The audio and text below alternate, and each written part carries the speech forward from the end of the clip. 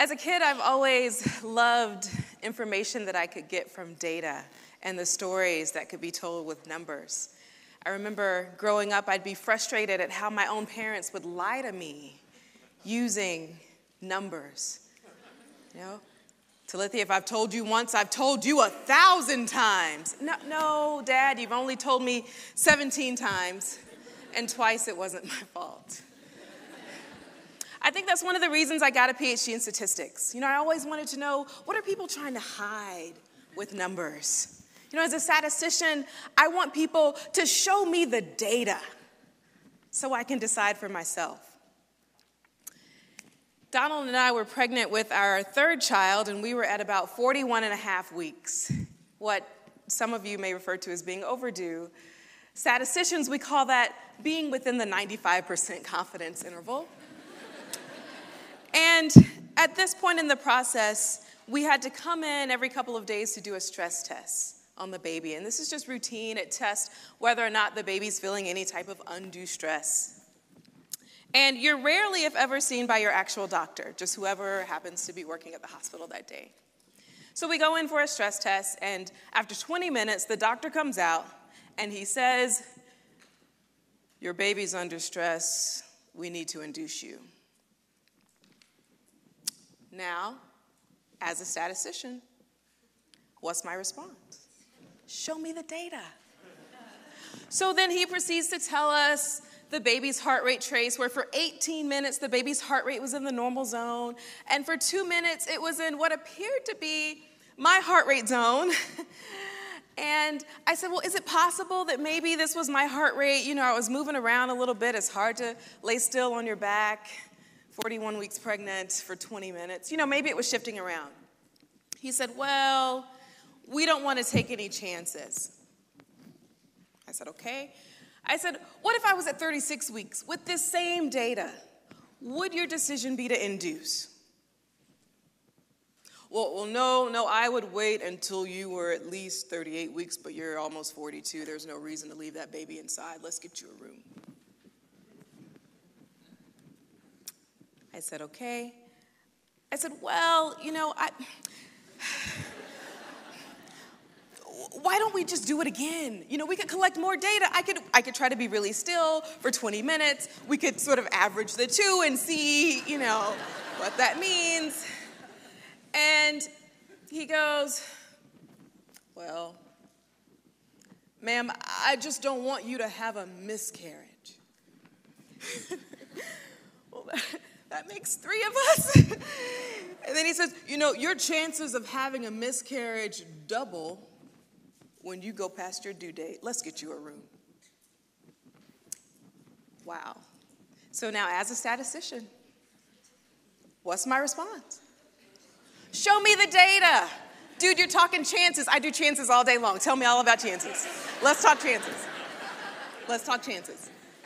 So I say, okay, great. So like, do I go from like a 30% chance to a 60% chance? Like, where are we here with this miscarriage thing? And he goes, well, not quite, but it doubles. And we really just want what's best for the baby. Undaunted, I tried a different angle. I said, okay, out of 1,000 full-term pregnant women, how many of them are going to miscarry just before their due date? And then he looks at me and looks at Donald, and he goes, about 1 in 1,000. I said, okay. And so of those 1,000 women, how many are going to miscarry just after their due date? About 2.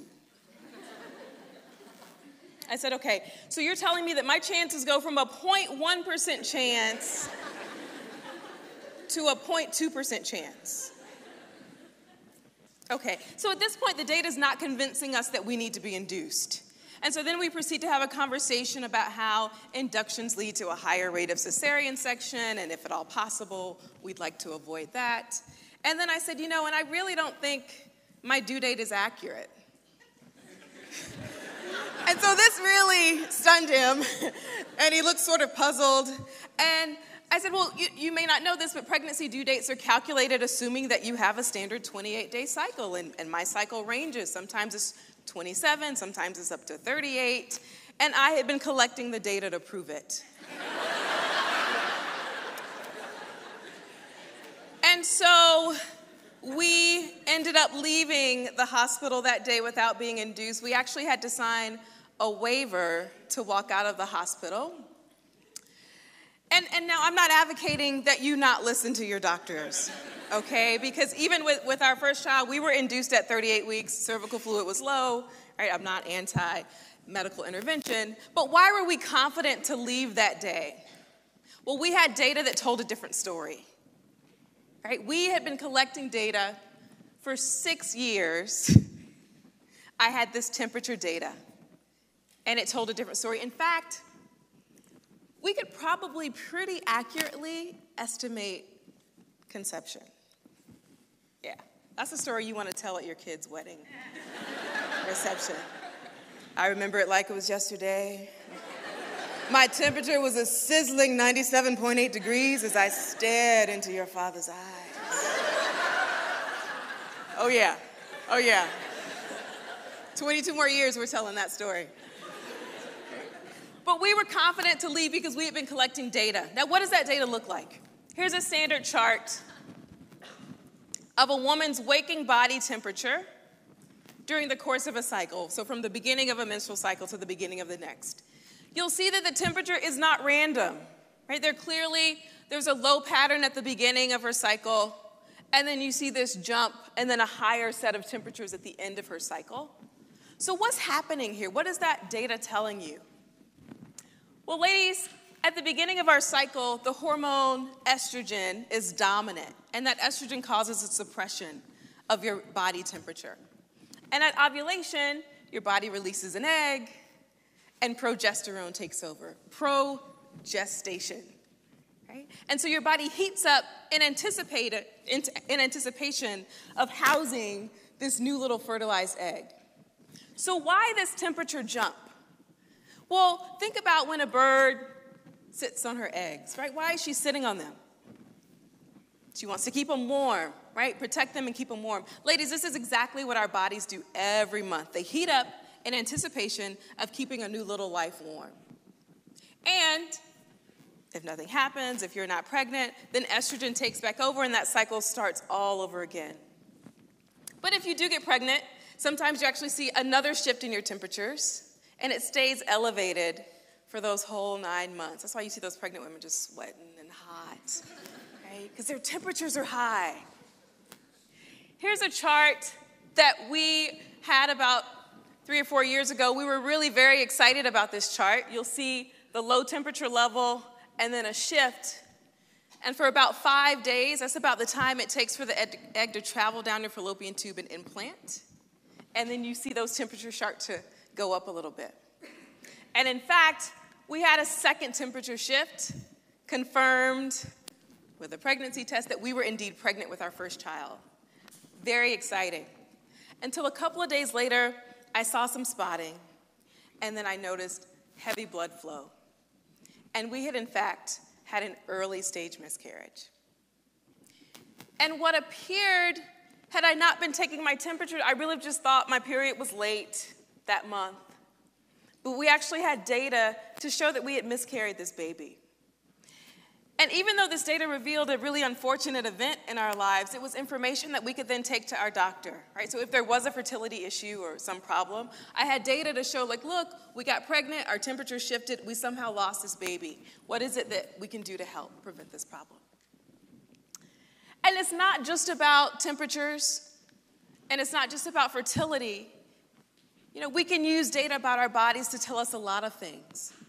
For instance, did you know that taking your temperature can tell you a lot about the condition of your thyroid? Okay? So your thyroid works a lot like the thermostat in your house, right? There's an optimal temperature that you want in your house. You set your thermostat. When it gets too cold in the house, your thermostat kicks in and says, hey, we need to blow some heat around. Or if it gets too hot, your thermostat sort of registers, turn the AC on, cool us off. That's exactly how your thyroid works in your body. Right? Your thyroid tries to keep an optimal temperature for your body. If it gets too cold, your thyroid says, hey, we need to heat up. If it gets too hot, your thyroid cools you down. But what happens when your thyroid is not functioning well? Well, when it doesn't function, then it shows up in your body temperatures. They tend to be lower than normal or very erratic. And so by collecting this data, you can find out information about your thyroid.